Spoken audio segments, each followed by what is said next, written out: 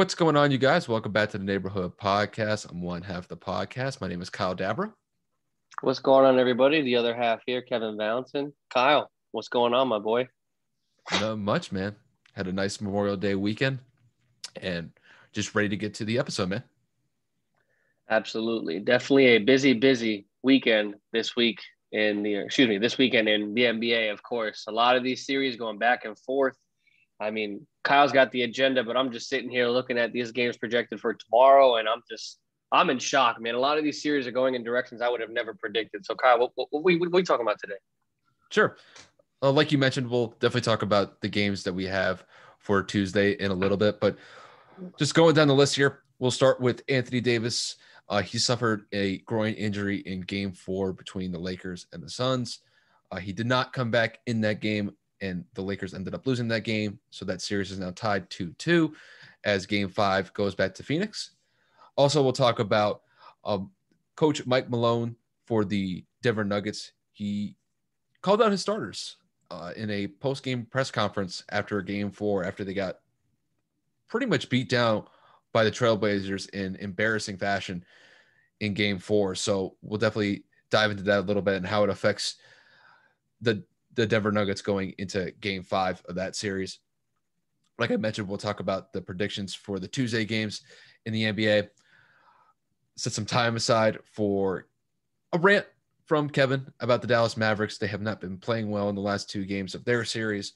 So I'll leave some time aside for Kev to just let his feelings be known. I think this will be a little bit of therapy for him. I think him getting all these emotions out will definitely be better for him than just internalizing them.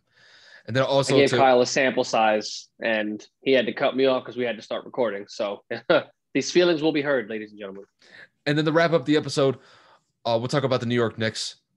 They're currently down 3-1 in the series against Atlanta. Atlanta has looked very impressive in the last 2 games of the series that they played in Atlanta. So we'll talk about that series for a little bit, and then we'll talk a little bit about Boston and Brooklyn series. Brooklyn is up 3-1 in their series. They looked very impressive in Game 4. I believe Kevin Durant, James Harden, and Kyrie Irving all combined to score over 100 points collectively, which is quite impressive for a big three to just dominate a game offensively in that manner. So we'll talk about that series a little bit and whether or not that we believe that series is over. But like I said at the start of the episode, we'll talk about Anthony Davis and just the impact that his absence could bring to the Lakers in Game 5 back in Phoenix. So Kev, let me get your impression or your opinion on how Anthony Davis's absence could be a major factor going into Game 5 for the Lakers.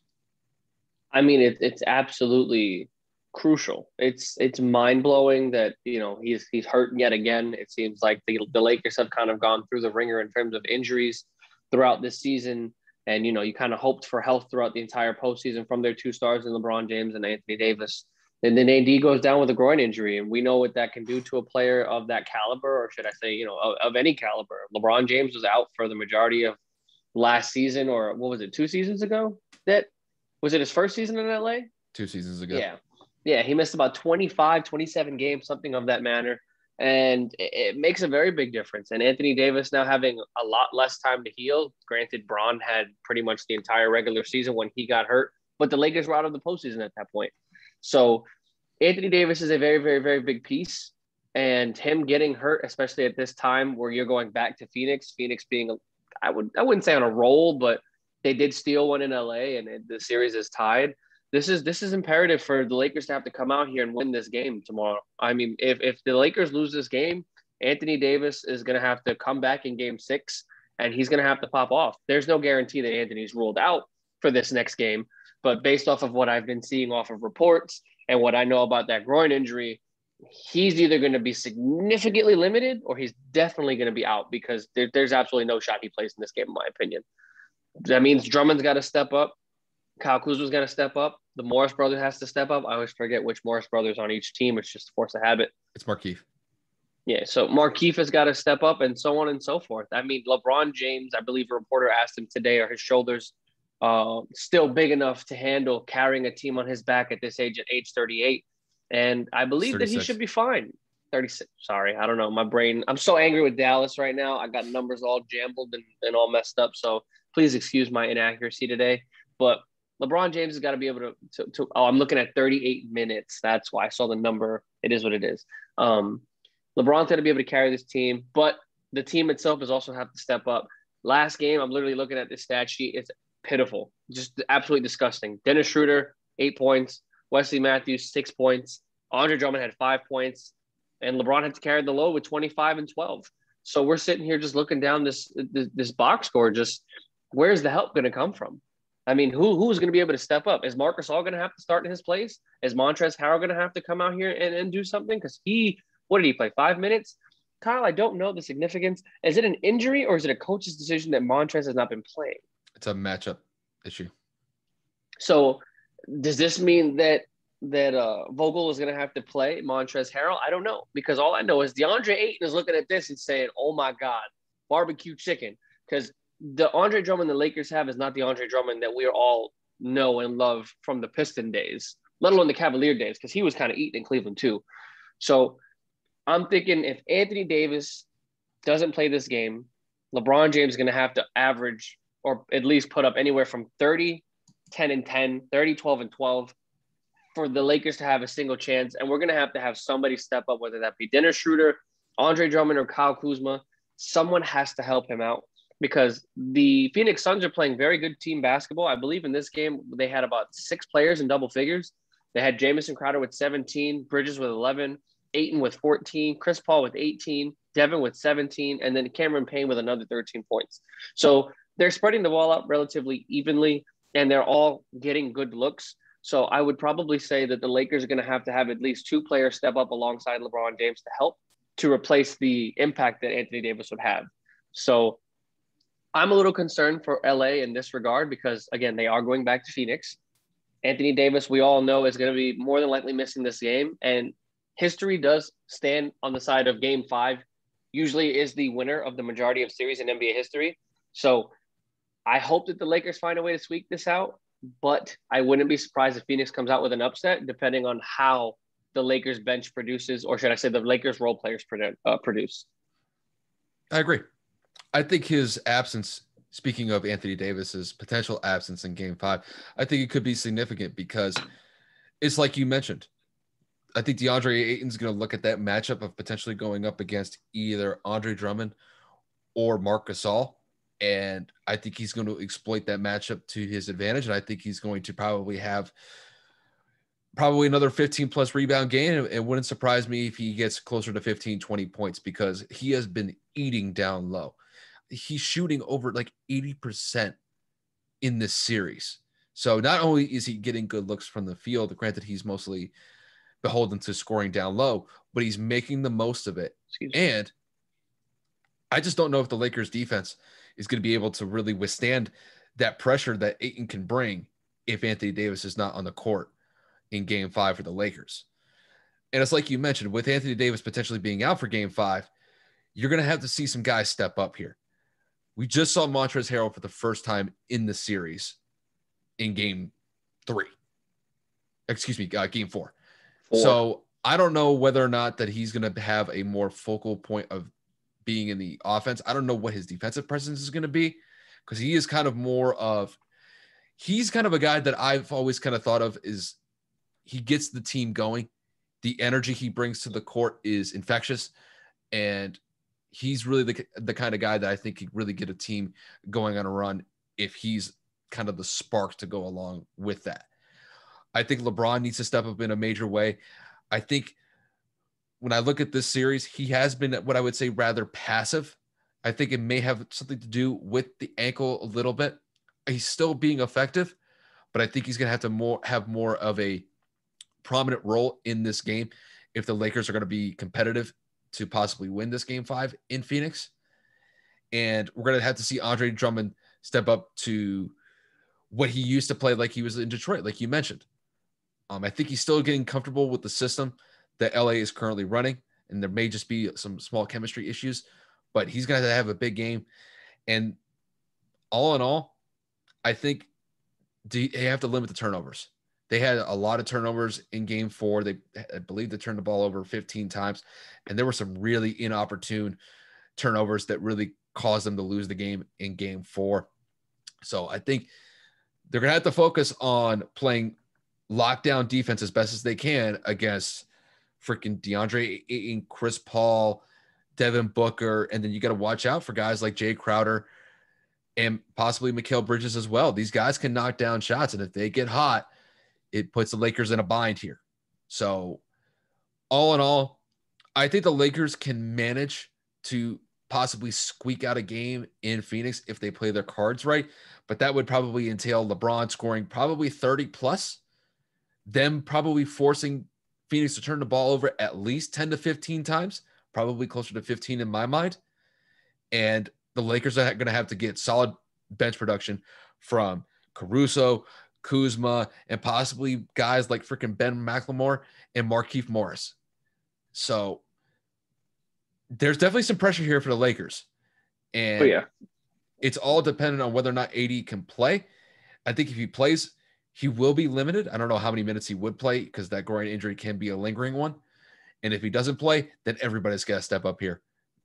And it's going to be quite a game 5, even if AD is on the court or not for the Lakers. I think it's still going to be a pretty competitive game in my mind, though. The series has definitely shown us that the Phoenix Suns are for real. I mean, granted, the Lakers being the 7th seed, we've said a multitude of times, they're not a true 7th seed. They're only the seed they are because of the injuries they've had throughout the regular season. Mm-hmm. But Phoenix is matching up toe for toe, blow for blow. None of these games have been blowouts. I think, game 3 was a little bit of a stretch. I think I did predict that one. I said it was going to win by 10, 15 points. Yeah, you were right. So, I mean, it got away from Phoenix, and LA just continued to pile it on. But nevertheless, as a whole, the series has been relatively good. And, seeing a star player like Anthony Davis go down the way that he did with the groin injury, it's upsetting because you do want to see not just the Lakers win, at least in my opinion. I definitely want to see a good series. I want to see them go blow for blow. I want to see them go shot for shot. I want to see a series go 7 games. I want to see LeBron James show, hey, if I want to be in this GOAT talk, I got to be able to carry this team. So, and not to mention, this is Devin Booker's first postseason. So anytime Devin Booker's on TV, he's must-watch television. He just had a bad night from the field, 5 of 14. But, hopefully he bounces back, and Chris Paul seemed to be dealing with that shoulder injury a little bit better this game. So, game 5 is tomorrow in Phoenix, and I just hope that it's a good game all in all. Anthony Davis, I would hope he doesn't play to re-aggravate that injury. But for all intents and purposes, it's definitely going to be a good one. So, I mean, other than that, to transition into the next segment, which would be the Mike Malone comments post-game about calling his starters, quote-unquote, soft. Kyle, what are your thoughts on Mike's approach in that post-game conference? Did you think that was appropriate for the younger team that he has? Do you think that was necessary to maybe get a little bit of a rise out of them? What are your thoughts? I think it was. I don't think it was out of bounds for him to say that because the Nuggets played like trash in that game 4 against the Nuggets. They got absolutely the Blazers just run off the court. The Blazers had a fantastic performance against the Nuggets. I mean, when you look down the freaking box score here, you had CJ McCollum. He dropped 21 points. Nurkic had a great game. He had 17. Norman Powell absolutely went off in that game, almost had 30 just by himself. Damian Lillard didn't even have that good of a game. He only scored 10 points. Granted, he did get 10 assists as well. But just all in all, the Nuggets just got the brakes beat off of them in game 4. I think it definitely demanded some sort of response from Michael Malone. Look, Michael Malone has been a very solid coach for the Denver Nuggets so far. He was able to lead that team to the Western Conference Finals last year, had an impressive coaching performance for being able to lead that team back from a 3-1 deficit against the Clippers last year. And even despite this year's been a little bit different because now Jamal Murray is not playing because he tore his ACL a couple months ago. This team is still pretty competitive. And this team has been able to rise to the challenge of trying to replace a very dominant player in their system. Trying to replace Jamal Murray is not an easy task, but Michael Porter Jr. has stepped up, but he did not step up in game 4. He had a terrible game. 23 minutes, he scored 3 points. Nikola Jokic, who's possibly the MVP for the NBA this year, he scored 16 points. And when I'm just looking at how this game transpired from quarter to quarter, look, they were at least competitive in the first half, but in the second half, the Blazers outscored the Nuggets by 17 points in the third quarter. The Trailblazers scored 36 points to Denver's 19 in the third quarter. It got absolutely away from them in the third quarter. Granted, Denver did kind of make some sort of a little comeback in the fourth, but at that point, the game was largely over just because Portland was just playing that well. And I think the reason why he kind of went after them a little bit, specifically with the starters, is because they're going to have to bring the intensity for Game 5. Granted, Game 5 is in Denver. They will have somewhat of a crowd in Denver just because Denver has limited capacity in their arena. But they're going to need these guys to step up. Michael Porter is a lot better than 3 points. Nikola Jokic is better than 16 and 9. So it's going to be a very interesting lead up to this game, just because I think Portland is going to have a lot of confidence going into this game after what they were able to do against Denver in Game 4. And that's despite Damian Lillard having a bad game. You get Dame in a Game 5 situation where there's a lot of pressure on the line. I think Damian could rise to the occasion, and Denver's going to have to contend with that, and that is no easy feat. So, granted, I know the Nuggets are the 3 seed here, but they are going up against a very competitive 6 seed, and I'll tell you what, after this Game 4, I think Portland may smell a little blood in the water here, and if the Nuggets aren't careful, this Game 5 could get out of hand for them. You are spot on. I agree 130%. The fact that we're literally sitting here looking at the starters, none of them played more than 30 minutes. This game was a blowout from the third quarter on. It was absolutely atrocious. I'm circling on one particular player, and that's Aaron Gordon. You went out and got Aaron Gordon from the trade deadline from Orlando for Denver, and he's given you absolutely little to no points. I mean, he's been giving you 13 here, 15 here. He had 6 points, and he was negative 30 in the plus minus. Absolutely atrocious. I get it. It's a box score that doesn't reflect necessarily how well he played or how bad he played. But we're just sitting here. We're just looking at the numbers. This is all I have in front of me to go off of, and that's just terrible. Granted, Jokic had negative 32, and that's supposedly the favorite for the MVP this year. So, yes, Michael Malone's comments were 100% necessary. This is a young team. This is a very inexperienced postseason team, excluding Nikola Jokic and Austin Rivers and Paul Millsap. Everybody else in this team has little to no postseason experience. He needs to find some way to wake them up. Michael Porter Jr. obviously has been a very big X factor for this team going forward throughout the entire season. And you're going to sit here and tell me you only took 3 total shots and made 23? No, absolutely not. And as Kyle stated, Dame had a horrible night, and you lost by 20 on your home court. Or excuse me, you were away. Excuse me, you were in Portland. They're going to their home court next game. There's absolutely no excuse for Denver. If Dame has an average night, they lose this game by 30 plus. Like this is bad. You lost to Norman Powell. No disrespect to Norman Powell. He was a trade acquisition from the Toronto Raptors this season. But you let Norman Powell go 11 to 15 from the field, scored 29 points. Damian Lillard had 10. Yeah. To me, that screams no defense. To me, that screams no effort. CJ McCollum, 9 of 19. Damian Lillard, 1 of 10. Robert Covington, 3 of 6. You literally lost to Norman Powell. Carmelo Anthony was 5 of 11 with 12 points. Like, they need to do better. There really is no other words. There's no other support cast. There's no other system no other idea I can really give out that's going to say, Denver has a shot. No.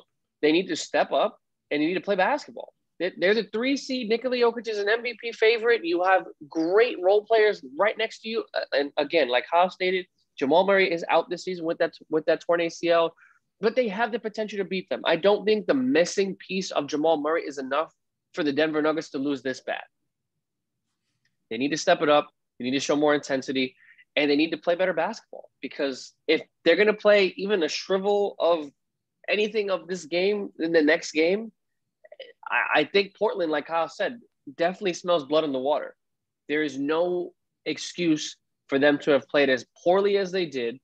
And none of their starters, the fact that their starters didn't even play 30 minutes literally just shows Malone pulled them and said, yo, we don't even got this. Like, everybody else go in this game. Like, there's no point. If Denver doesn't step up, Jokic doesn't play like Jokic, and Michael Porter Jr. has another soft night, this series will be wrapped up in 6 games relatively quickly. Because if Portland takes game 5 and you go to Portland on basically a 2-game win streak in Portland, no shot. It's over. It's Dame time, son. Like the man has said so many times, I'm tired of being disrespected. I'm tired of not getting the credit I deserve. This is what I'm here for. Dame time is coming, and Denver better wake up, because if they're not ready for it, it's a wrap. Yeah. So I'm worried about the fact that if you're a Nuggets fan, like you said, they got blown out and Dame only scored 10. Dame could go out in game 5 and drop 30 on him. Like Easy. Nothing. So look, Portland maybe, I don't know what's going to happen in this series. This is one of those series that still has the potential to go 7 games. I wouldn't put it past that possibility, just because both of these teams, I thought the Nuggets looked great in game 3. And then it was a complete 180 in game 4. And just the Trailblazers looked on the entire night. Granted, they had a pretty sizable lead after the first half, and then they just blew the doors open in the third quarter. So I do expect game 5 to be a lot more competitive, though, which will segue into our next segment. So we'll give our predictions for the Tuesday games that we have. So just to kind of give you guys the rundown real quick, we'll start with the Boston and Brooklyn series first, and then we'll move on to the Trailblazers and the Nuggets, and then we'll wrap it up with the Lakers and the Suns. So we have 3 games for the Tuesday slate of games. Kevin, since I mentioned it first, what do you think game 5 between the Celtics and the Nets is going to result in? Well, I just want to give a quick shout out. Jason Tatum, 90 points by himself in the last 2 games. Jason dropped 50 on Friday after we recorded on Thursday night and showed this is what I do. Like, I'm fucking here. We're not going to win the series, but y'all not about to sweep me on my floor. And I think that speaks volume to the type of player that Jason Tatum is, and that level of separation between him and a lot of players in his age category. He's up there with the Luka Doncic's under the 25 age. He's just absolutely carving it up. He dropped 40 in a loss in game 4. But I think, honestly, all jokes aside, game 5, Brooklyn's got to take it. They got to close it out. I'm not saying even if Boston comes out, they would find a way to win the series. Kyrie, KD, and Harden scored 104 points combined between the 3 of them in game 4. And I think that speaks enough volume to say, hey, this is a wrap. The fact that Boston got their 1 game, like we said 100 times, it would take Jason Tatum to drop 50 for them to win a game. He's dropped 90 in 2 games, and he got 1 win out. That's enough. I think Boston loses this game handedly. I think that the hot streak that this Brooklyn team is on right now, with all 3 of their superstars playing really well and meshing, and I think with this little bit of a fan instance that just happened this last game, once again, a water bottle was thrown at Kyrie Irving. The fan was escorted, banned from the arena, and arrested and charged with assault for throwing that at Kyrie's head. I think that's going to put a little bit of a chip on his shoulder to say, I want to put this to bed like right now. Mm-hmm. KD was basically unguardable. James Harden was almost a walking triple-double. I think it's over. Honestly, Kemba's not playing. I think he had a knee injury that kept him out of game 4. I don't know if he's playing in game 5. Not that it would make a difference. But, yeah, no, I think Boston has done enough this season, and Brooklyn goes on to the next round. I'm with you 100%. I think Brooklyn wins this game pretty handily. I just don't know how they're going to be able to stop that big 3-headed monster in Brooklyn. One of them is going to go off. Even if 2 of them don't have necessarily the best game, one of them is going to have a really good game. And honestly, you could have your pick of who you think is going to have a good game. I could think that probably 2, if not all 3, are going to have a pretty sizable impact in game 5. I just don't think that the Celtics have enough firepower to match that. It's like you said, Jason can only do so much. It's one guy, and he's been They playing can't guard absolutely him. spectacular. 40 points in game 4, 50 in game 3. And the fact they were only to get one game out of Jason pretty much giving everything that he could to get Boston that one win. It's too much pressure on one guy. And I think the Nets roll in this one. I think this is going to be probably a 15 to 20 point dub for the Nets. I think the Celtics are going to keep it close. I think they're going to try to keep it competitive in the first half, but I think Brooklyn's going to make some second half adjustments. And I think KD, Kyrie, or James, one of them is going to pop off in the third quarter. I just think it's going to be an avalanche for Boston. And I just don't think Boston's going to be able to recover from that. And then I think the Nets win this game and they move on to the second round of the playoffs. Yeah, there's not really much else you can say about that series, honestly. Jason Tatum needs some help. I don't know what Boston's going to do in the offseason with Bradley Stevens and Kemba Walker or another superstar of their draft. Neither here nor there. So moving forward, the Nuggets and the Trailblazers series, I'm pretty sure Kyle and I pretty much talked about enough of that in regards to the previous game. Now, the prediction portion of it does get a little difficult. So, I mean, Kyle, I'll pass it on to you because I'm still torn. Who do you think is coming out on top in game 5 of this series? I'm going to go with the Nuggets on this one. I think Mike Malone's comments about calling his starters, quote unquote, actually, let me paraphrase this. I don't want to say he called them soft, but they played soft. I think it's going to light a fire under this team. And I think the Nuggets are going to look a lot better than what they were in game 4. And I think while this game is going to be close, I don't think it's going to be a blowout like it was in game 4 for either team. I think the Nuggets are going to get better performances from Nikola Jokic, from Michael Porter Jr. Don't be surprised if you see Paul Millsap chip in, if you see possibly Aaron Gordon chip in. I think those comments that Mike Malone made, I think it's going to get this team ready to go for game 5. Like they got something to prove and stop the momentum that the Trailblazers had from game 4 and put the pressure back on Portland, going back to Portland in game 6. And I think the Nuggets win a close one here. I could see this one going possibly like 115 to like 109. That's my prediction. Yeah, no, I agree completely. I think that those comments will light a fire under that young team's ass. I think that's definitely going to put them in a predicament of saying, like, hold on a second, like, we ain't soft. Like, we had a bad night. Like, you know what I'm saying? I think Michael Porter and Jokic definitely turn it around. I'm calling a triple-double for Nikola Jokic this game. I think he's going to come out very aggressive, maybe 25, 30 points, about 10, 15 rebounds, about maybe like, I don't know, 10, 11 assists. I think he's really going to get involved and try to make a statement and really go get his team this W because he knows that they need it going back on their home court for game 5. Now, on the counter side to that, if Damian Lillard has himself a Damian Lillard night and the team continues to play well around him, I agree with Kyle. It could be a lot closer, but I do think that the presence of Nikola Jokic and the dominance of his presence will lead the Nuggets to a very close victory as well. So I definitely have Denver going and taking game 5. Well said. And then we'll transition to the last game that we have for the Tuesday games, which would be the Lakers going up against the Suns in Phoenix. So, Kev, let me get your prediction for game 5 between the Lakers and the Suns. This is tough. And not that the Blazers and the Nuggets game wasn't tough to predict, but I think I'm going to go out on a limb here. And I'm going to say LeBron James carries the Lakers to a surprising game 5 win. We've seen this man carry scrubs to the finals year after year. We've seen him literally dominate this league for the last 10 years. I would say he's relatively healthy right now, excluding whatever ailing ankle injury still persists on his foot.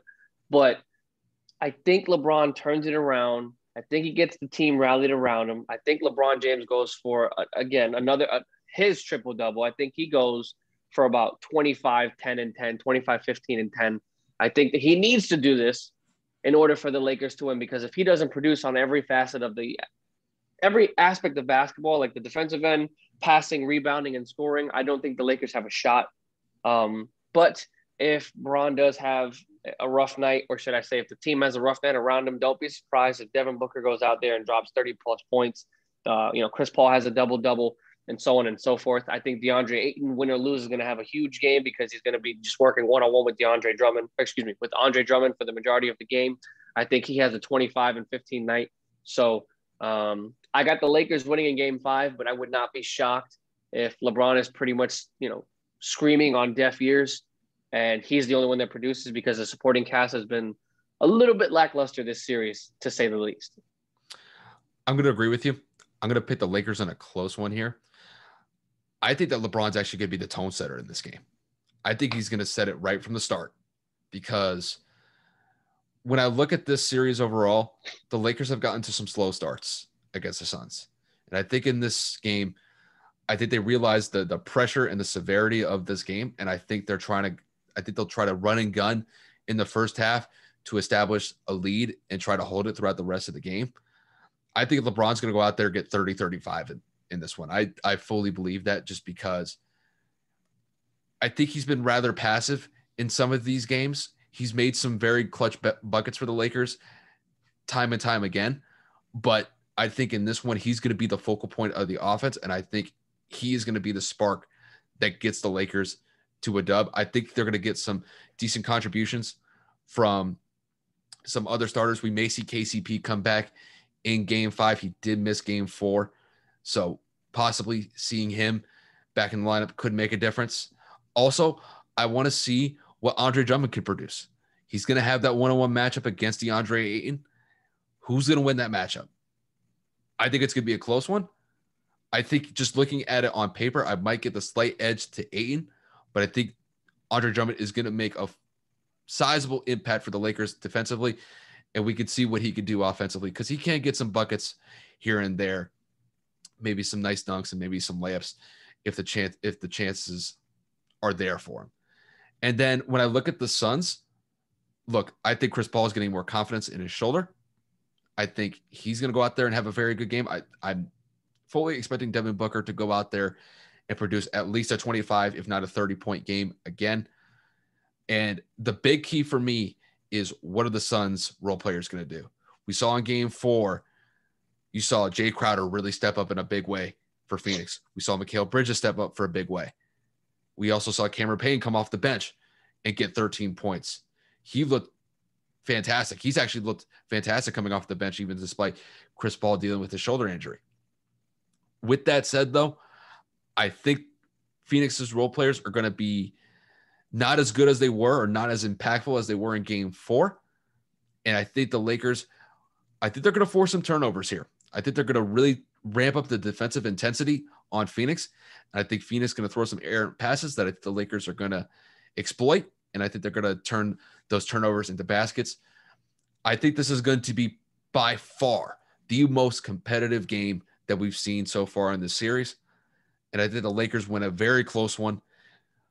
I'm going to say 104-98.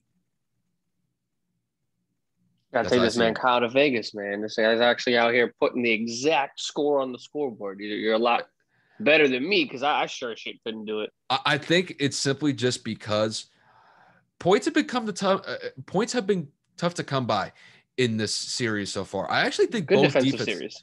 I think this series has been very defensive, and I think a lot of people may have been expecting it to be the other way around, just because you have prolific scorers on both sides of the ball. You got LeBron James, Anthony Davis.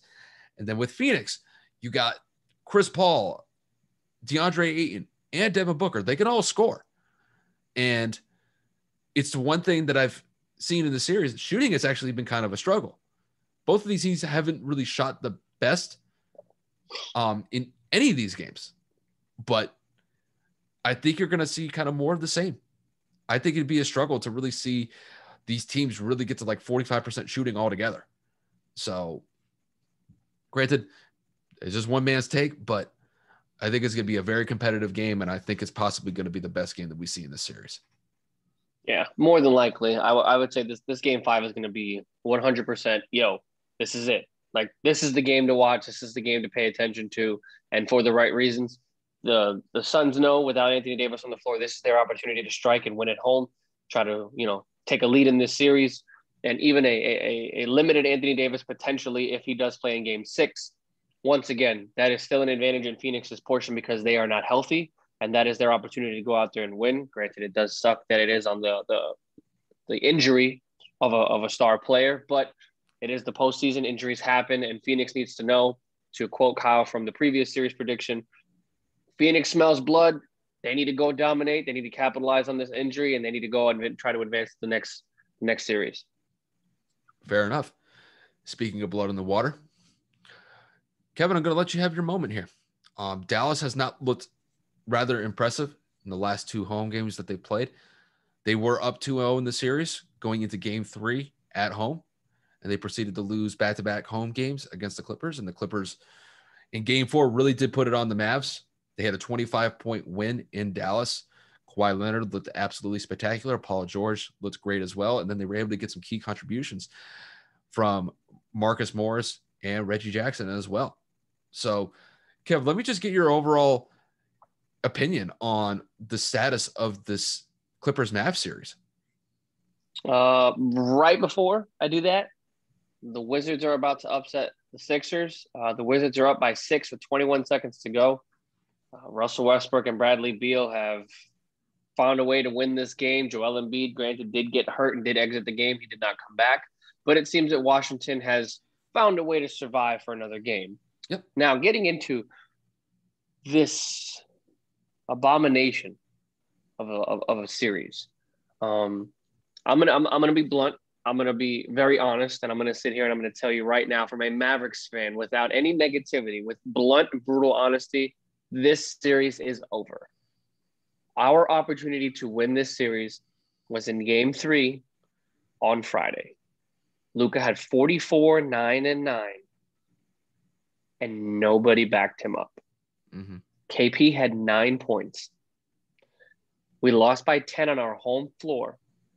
Kawhi Leonard popped off, PG popped off, Reggie Jackson popped off, and Marcus Morris popped off. Granted, Kyle and I both predicted the Clippers to win this game, and we predicted the role players to step up for the Clippers, which is exactly what happened. They had over 60 points combined before the fourth even started, in reference to Kawhi and Paul George.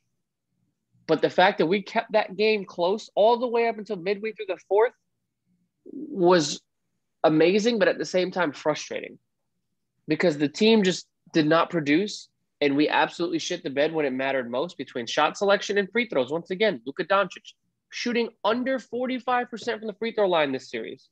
Absolutely, completely, positively unacceptable. If you're that good and you take as many jump shots as you do throughout a game, you're telling me you cannot sit and look at the free throw. You can't sit at the free throw line and look at the basket and tell me, bro, ain't no shot contest. I don't got to step back. I don't have to shoot off balance. It's just me and the rim. And you just can't do it in the postseason. Unacceptable. That's game 3. Last night, watching that game, as a Mavericks fan, I knew within the first 5 minutes this game was over by the lack of effort from the team as a whole. Literally sitting here and watching Porzingis go 3 for 3 or 3 or 4 from the field to start the game. And my girlfriend was getting excited and whatnot. She's like, oh, KP's finally doing something. I said, yo, this game's over. 5 minutes into the game, I said, this game is over. I'm talking, we're having people shoot jump shots as we have been all season, as we have been all series. Like I told Kyle, we've been getting a little overconfident with the recent hot streak of shooting the 3 ball. At one point in the third quarter, we were 4 of 28 from the 3. I was like under 17%. Just saying. That was in the third quarter. Oof. I didn't watch anything past the third quarter because I was fed up. I checked out. I was done. I didn't want to give myself another migraine. I went to sleep. I was over it. I'm sitting here and I'm watching. I can't remember who it was. Somebody, I think it was Tim Hardaway Jr. He penetrated into the lane and he threw a floater up, and our entire offense was outside the 3-point line. Kristaps Porzingis is 7'3", running at 5, not near the rim. Maxi Kleber sitting in the corner. Nobody's chasing the rebound. So what do the Clippers proceed to do? They get a rebound, an outlet pass. We have to foul because we're fucking short-staffed on the other end because we didn't want to hustle back after the miss. So the four of you are outside the perimeter with a head start on defense, and we still have to foul because we're not getting back. No effort, no urgency, and absolutely no offense outside of Luka Doncic. Mind you, the man has a neck strain that has clearly visibly affected him this entire game. He still goes out there and plays 36 minutes and is 9 of 24 from the field with 19 points, 6 boards, and 6 assists. You're telling me a man basically with one arm has to go and lead the team in scoring? Unacceptable. Complete bullshit. I've had enough of this team just, the ball's too far. Like, the Clippers are too big down low. Or, the ball just, it just got out of my hands, man. No, we have basically four 7-footers on this team. And none of them are averaging anything above 5 rebounds a game. Luka Doncic is the leading rebounder in this series in regards to the Mavericks. Kristaps is 7'3". Boban got some minutes last night. He's 7'4". We have Willie Cauley-Stein at 7 feet.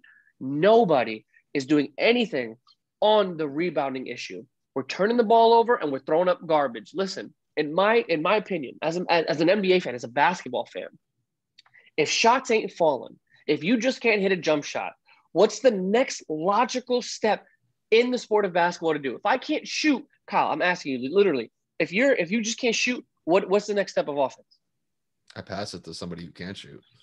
Pass it to someone who can't shoot, or you take it to the rack and go to the free throw line. But instead, this team decided to say, you know what? Fuck it. We're going to keep throwing garbage up at the rim. Do you want to know what our final percentage was from 3? We were 5 of fucking 30. 16.7% from the three-point line. 63.6% from the free throw line. We were 34.8% shooting as a team.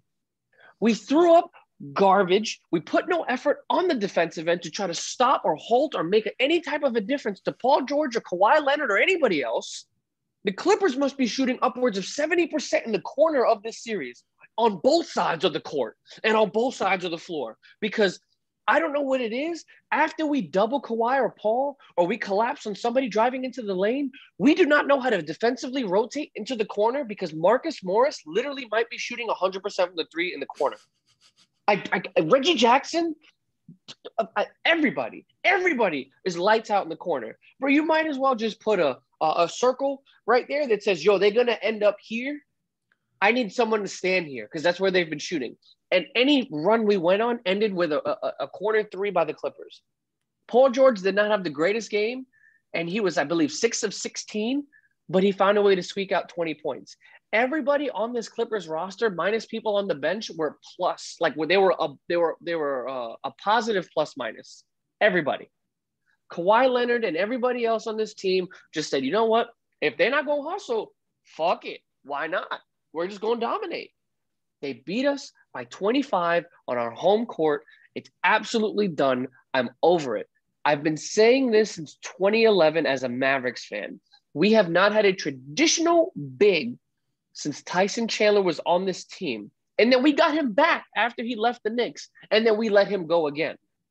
We're literally sitting here and we're promoting stretching the floor and shooting bigs and whatnot. Kristaps Porzingis is great when he's healthy, but I'm tired of seeing him sit around the perimeter when I need you to put your back to the basket. There was an instance where he was trying to back down. I don't know if it was Marcus Morris or Rajon Rondo, and he wasn't moving them. Boban Marjanovic, 7'4", probably 250, 60 pounds. I don't know. The man's massive. He's not a human being. He was switched on Paul George on a pick and roll situation where he obviously has 5 inches, maybe 100 fucking pounds. Paul George was moving him out of the post. We're soft. We are absolutely soft. Everybody that plays the 5 on the Mavericks is soft. Dwight Powell coming off the bench, I don't know why. You cannot guard anybody. You're not a good shooter. You're literally useful for the pick and roll alley-oop. Kristaps Porzingis barely plays any defense, gets no rebounds. He's averaging under 5 rebounds a game this whole series, and you're 7'3". You're taller than their tallest player, and you can't get rebounds. Luka Doncic is playing with one arm, and he's out-rebounding you. Trey Burke played in this game, no idea why. Zero idea. He hasn't played this whole series. 9 minutes, 0 for 4. Willie Cauley-Stein, 5 minutes, 0 points. Dwight Powell, Granted, he did score 4 minutes. He's still useless.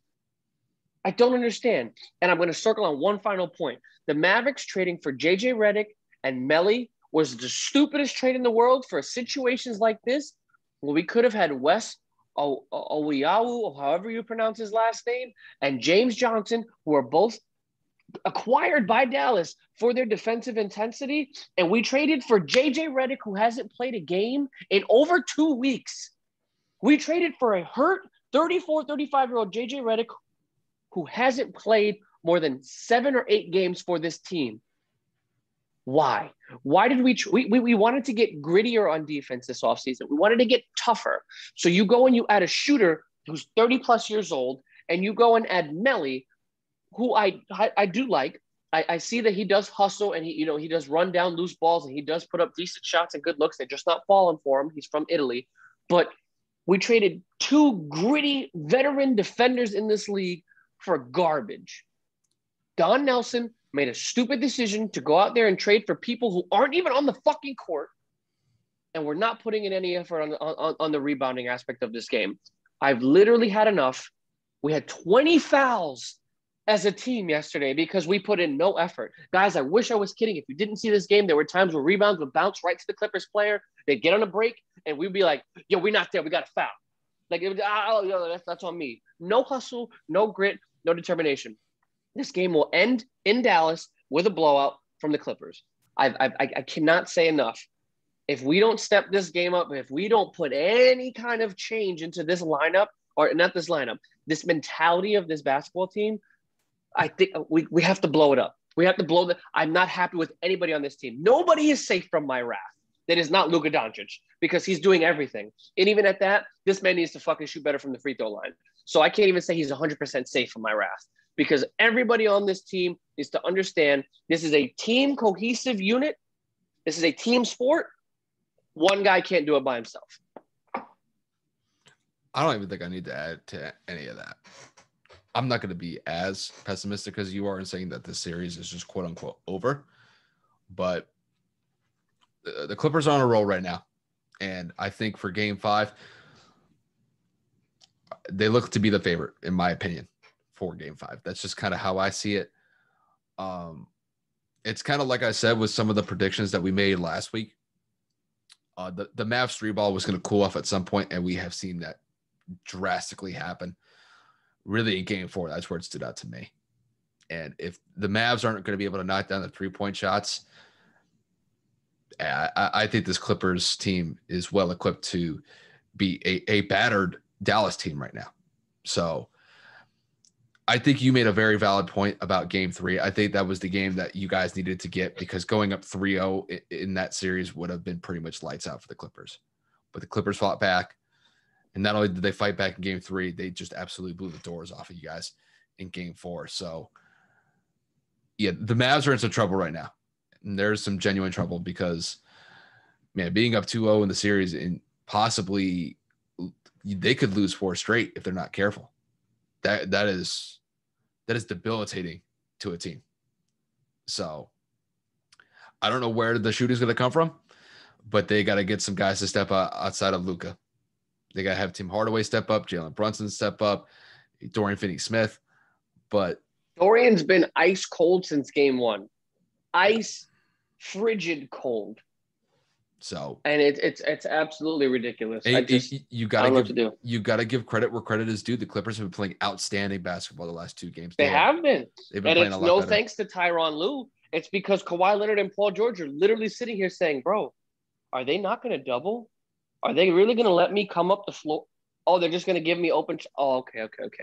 Like we're not helping them." And Reggie Jackson off the bench has been outstanding. He almost kind of looks like what he used to do for freaking OKC back when they had Kevin Durant and Russell Westbrook. Granted, he was 5 of 12 from the field, but he's putting up enough points to show yo, don't leave me open. So decent. Open. It's better than free. Man, I can't even watch Undisputed because I know Skip Bayless is just getting out of pocket. I don't even want to watch him. Oh, because about all of his takes about the Clippers. Yeah, he's a Clippers fan out of nowhere, but whatever. Oh, he's a Kawhi guy. He's always been down for Kawhi. Yeah. Yeah, I know. Wherever So he is Max wherever he Kellerman. wherever he goes, Skip's gonna be right there with him. So Yeah. Well, it is what it is. Once Skip made the prediction that Dallas or I forgot, he said something about Dallas dominating after game 2. I knew for a fact this series was over because Skip. For those of you that are unaware, whenever Skip says a team's going to win, the opposite always happens. It literally never fails. So that's enough of my rant. I've had enough. I actually have given myself a migraine, which is very unfortunate for me. But yeah, so next segment, please. I believe this is the final segment of the episode. And we're going to talk a little bit about the New York Knicks. And Another heartbreak. Look, the last episode that we had, I believe Atlanta was up 2-1 after they won game 3. Might be wrong on that. You might have to check me on that. But currently, as it stands, the Atlanta Hawks are up 3-1 against the New York Knicks as both teams go back to the Garden for game 5. Kev, I'm just going to be honest here. Do you think the Knicks are done being down 3-1 against Atlanta? If I'm being completely honest, I'm trying to be optimistic about this team because I know how gritty they can be defensively. I do think it is over. I think this is too much of a deficit to overcome. I think that Atlanta has figured out New York's defense and New York's role players, like they're significant, they're focal points. And Julius Randle and RJ Barrett have not been able to do enough. Granted, RJ did drop a series high for him at 21 points this last game, but Julius's inefficiencies and his turning over the basketball have been ridiculous. I think that this series does end in New York. I think Atlanta takes it in 5, unfortunately, unless New York finds a way to muster up some confidence. It's getting really bad. I mean, the fact that they were relying on a 32-year-old point guard to be their leading scorer for the majority of the series, and Derrick Rose did speak volume to me. But I do think this series is over, unfortunately. The one thing that's really surprised me is the Knicks defense, and they've been getting exposed. In game 3, they gave up 105. In game 4, they gave up over 110. And Trae Young, in his first playoff series, has looked absolutely spectacular. Even in game 3, granted, he only scored 21 points, but he had 14 assists to go along with that. And when I look up and down this roster, the Hawks have been spectacular. Clint Capella's chipping in. He's having a great game offensively and defensively, just overall in this series. We finally got to see a little bit of the role players of the Hawks step up a little bit. You had DeAndre Hunter have some big moments in game 3. You had John Collins also step up as well in spurts in the last 2 games in Atlanta. And then even Gallinari has had some moments to go along with that as well. I know specifically in game, I believe it was game 4. Game 4, he had a really good game. And Bogdanovich 21. As well. Yeah, Bogdanovich only had 12. I'm talking about game in Bogdanovich's case. 3. It was game 3. He definitely had a nice little hot streak in game 3. I just don't know how the Knicks are going to be able to combat Atlanta's defense.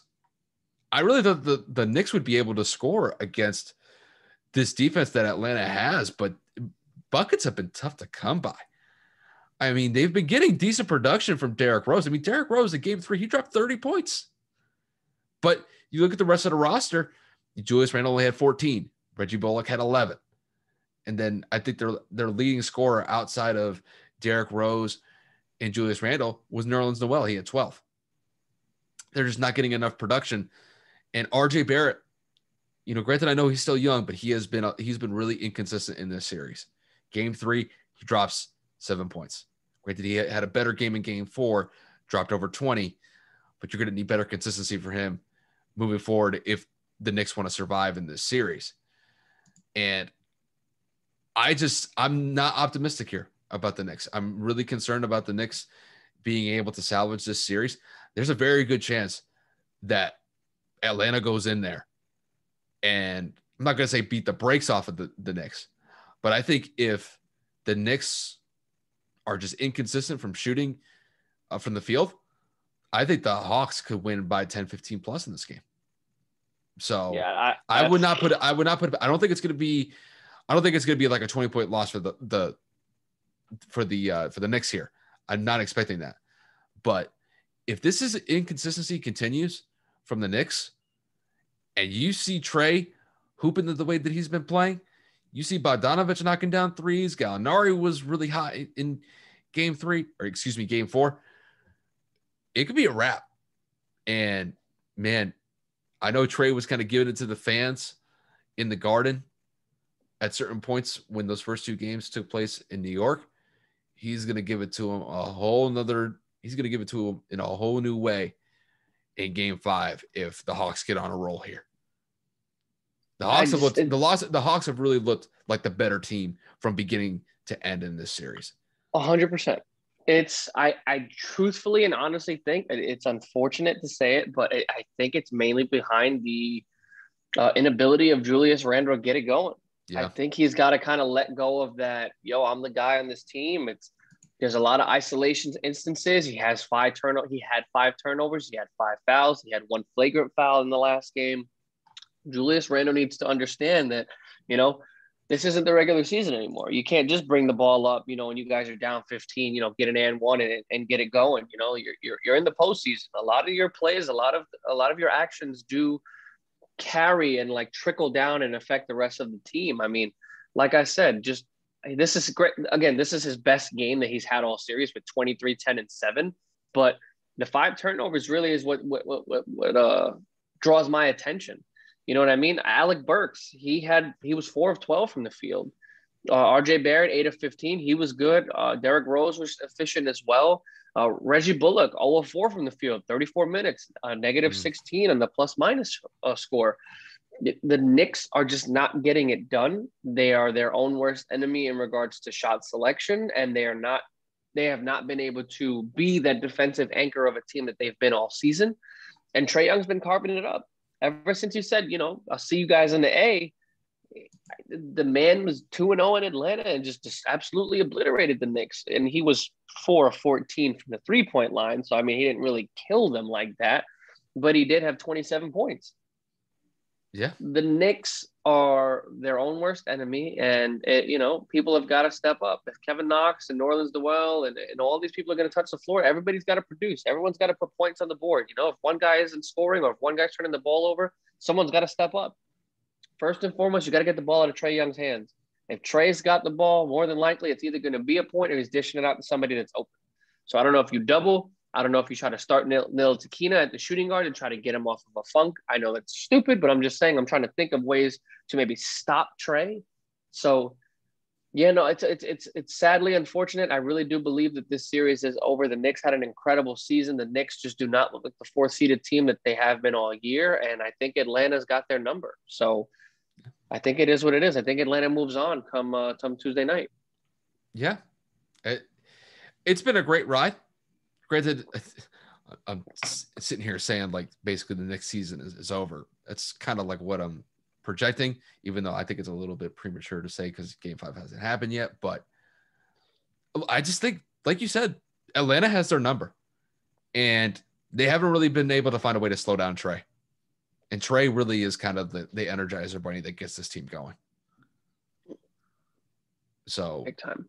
If you take him out of the equation, if you're able to limit him in a certain way, I think it gives the Knicks a chance, but they have not given me any sort of reason to really think that they can.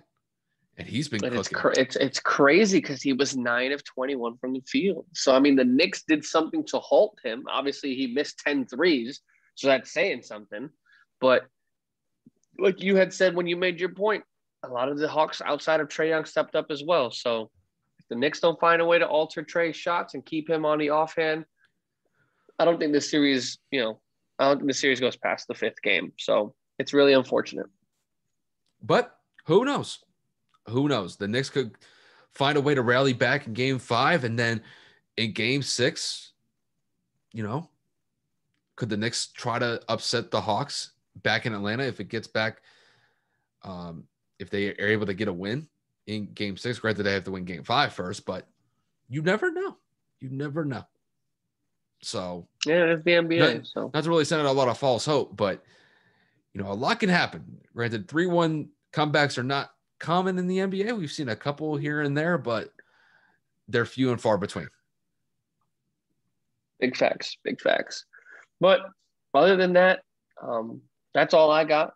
Kyle, you have anything for the audience? You have anything for the guys? No, that's all I got. I think all the topics we hit, I think we knocked them out of the park, man. Yeah. Granted, as we always say, guys, thank you so much for all the support. We're at 162 subscribers. We have realized what we're doing and breaking up these videos into a little bit of a smaller segments and kind of separating them out so they're not as dragged out.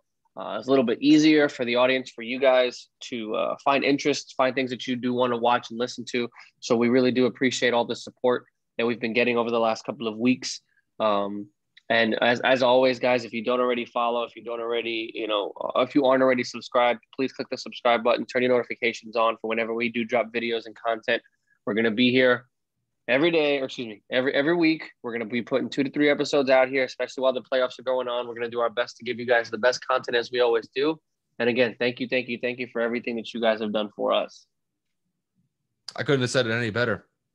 Just to kind of reiterate Kevin's point, we appreciate the support wherever we can get it, whether it's you listening to the podcast or watching our YouTube videos. We definitely appreciate it. Definitely expect more NBA content to come out later this week. We'll definitely be getting into the last couple games of the series in the Eastern and Western Conference Finals. And then, Kev, we're going to be gearing up for the second round of the playoffs. Second round is coming.